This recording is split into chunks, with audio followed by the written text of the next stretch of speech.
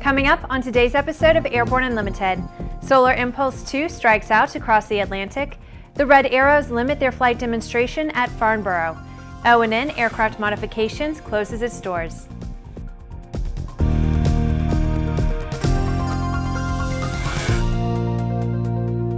I'm Bree Cross. It's June 21st, 2016, and this is Airborne Unlimited.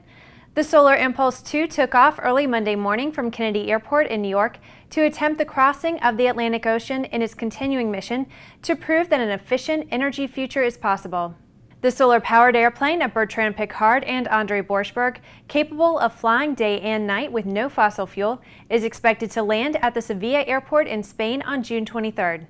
The flight, that should take 4 days and 4 nights non-stop depending on weather conditions, is one of the most challenging legs of the round-the-world solar flight.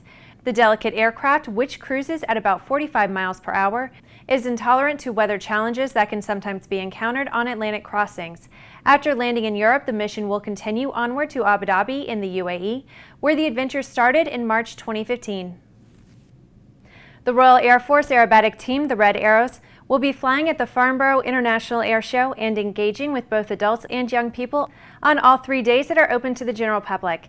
However, it has been determined that the high speed and dynamic nature of the traditional Red Arrows aerial display is no longer appropriate due to the large amounts of local housing, business areas, and major transport links underneath the planned airshow area.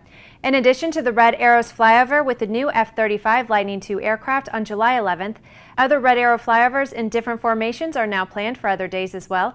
It's believed that these additional flyovers, together with more exciting opportunities for the public to engage with the Red Arrows team on the ground and other RAF air and ground displays, will ensure the airshow remains a truly exciting, inspirational, and entertaining family event. After the break, O&N leaves others to carry on with service. Redbird is quickly becoming the industry standard for flight training. Since Redbird introduced its revolutionary FMX in 2007, colleges, universities, and flight training operations around the world have integrated Redbird products into their curriculum. It's time to discover what Redbird can do for you. Join the migration.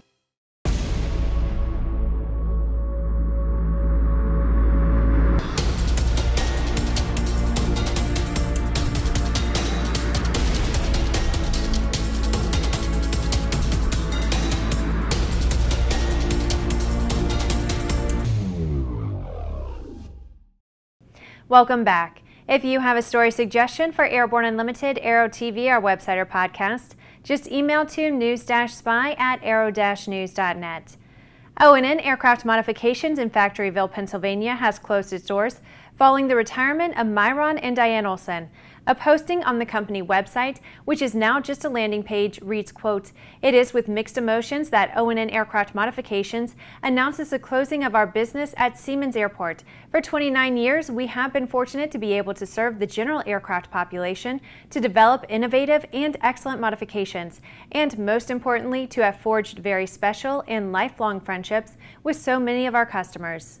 However, according to the website, portions of their modification business will continue through Griggs Aircraft Refinishing. It's announced they have purchased the supplemental type certificates from O&N. They will continue to produce the Silver Eagle 210 conversions, the auxiliary fuel tanks, and Mooney bladder kits. The notice also said that support will be provided at a new repair station established at Hazleton Municipal Airport. The statement included, quote, "Myron and Diane Olson have retired, but we are always available to take your calls."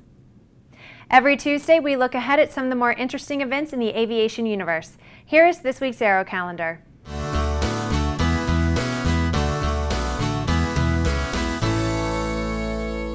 For our first event, we start in the middle of the week on June 22nd with a Wild Wednesday at Willow Run being held on the Willow Run Airport in Ypsilanti, Michigan. Being presented by the Yankee Air Museum, it's going to be a major air show that will feature the Canadian Forces snowbirds and an incredible lineup of other performers.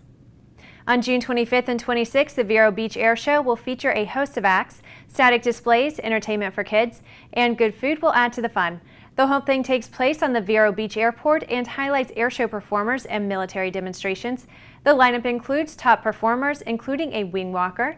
The Navy Blue Angels will not appear as scheduled, but the tactical demonstration team from Strike Fighter Squadron 106 will participate in the scheduled Angel slot to provide a great display of Navy power.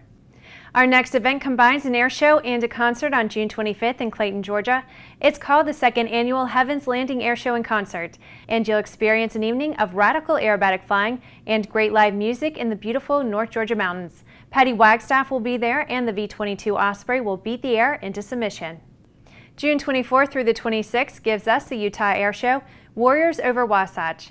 It's being held at the Hill Air Force Base, and they say the air show promises to be an event of excitement, thrills, and breathtaking flying like you've never seen before. You'll see Red Bull pilot Kirby Chambliss, a salute to our historical air power, and the awe-inspiring United States Air Force Thunderbirds.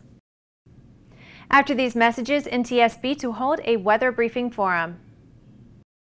Concorde's recombinant gas RG series sealed battery technology produces a high-performance battery with the advantages of being pre-tested and fully charged at the factory. Find out more about Concorde's entire line of batteries at www.concordebattery.com. Concorde, the heart of your aircraft.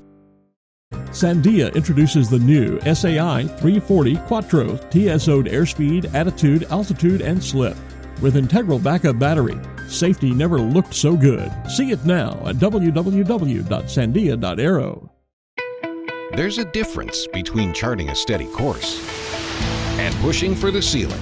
And for nearly a century, Hartzell Propeller has been defining that difference. It's in our passion for engineering and research and our dedication to testing the limits of performance. We are built on honor. We are Hartzell Propeller. Welcome back. With so much news coming out of the aviation industry, we're summarizing some other interesting stories in a brief segment we call Around the Patch.